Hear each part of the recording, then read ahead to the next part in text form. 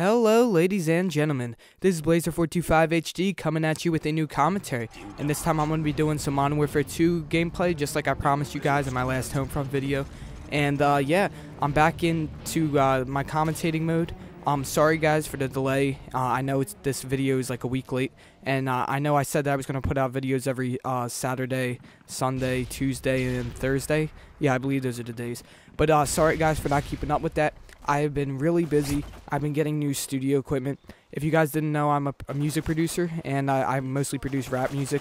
But yeah, my friend's mixtape just dropped this weekend, and I really had a lot of work to do getting copies together and just promoting the mixtape.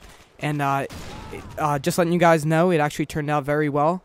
We sold a lot of copies. We sold at least 20 copies in our first day, which is pretty good, considering that not a lot of people knew it was coming out. And we scheduled the release date on a Friday, you know.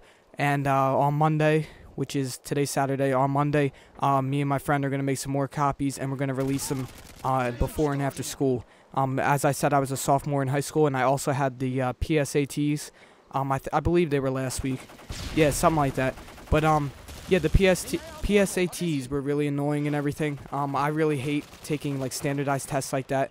But you know, it wasn't actually that difficult. It was actually pretty easy. But some questions caught me by surprise. This is the practice SATs for us. So yeah, we're not really used to the format of the SATs. And filling in the little bubbles, like, you know, for the SATs, it was kind of like a change. I know we had the PSSAs before, but they were very straightforward with their bubbles. This thing has, like, you know, you have to do bubbles for the math problems and things. And before we just had, like, sorry, I'm really sick. But before we used to have, like, the open-ended questions. But yeah, thank you guys. Thank you, subscribers. I believe I almost have 20 subscribers, and the number just keeps on going up and up. Every time I release a video, I get a couple subscribers, which I love. Thank you guys. Your support just keeps me going with this.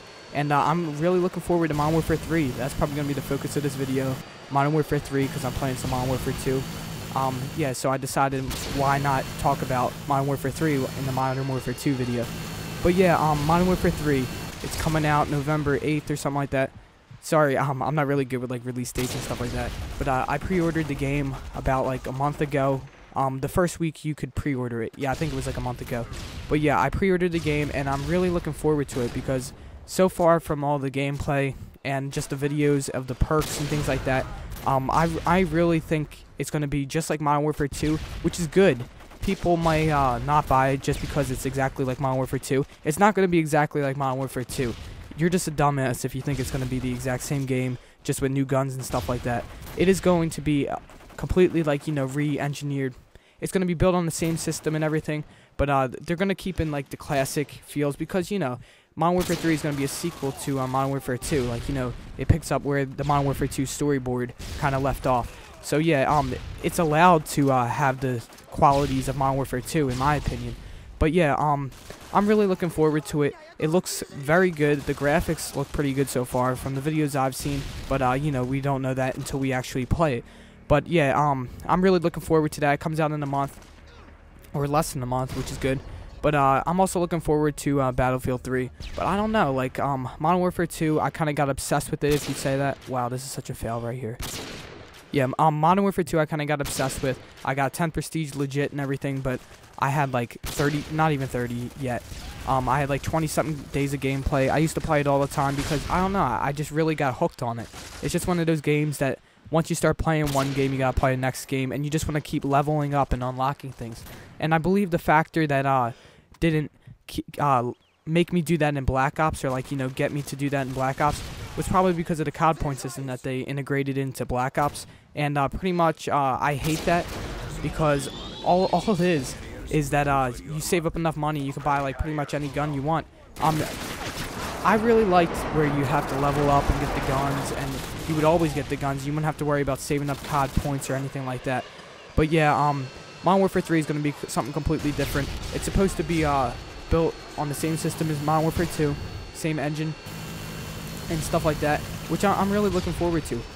So far, the perks that I've seen are like the Marathon perk, and it's not going to be unlimited running like it was in Modern Warfare 2, but it's going to be like, you know, it's going to be like extreme conditioning from COD 4, and the pro version of that, I believe, is climb objects faster, which is the same as this game, Modern Warfare 2.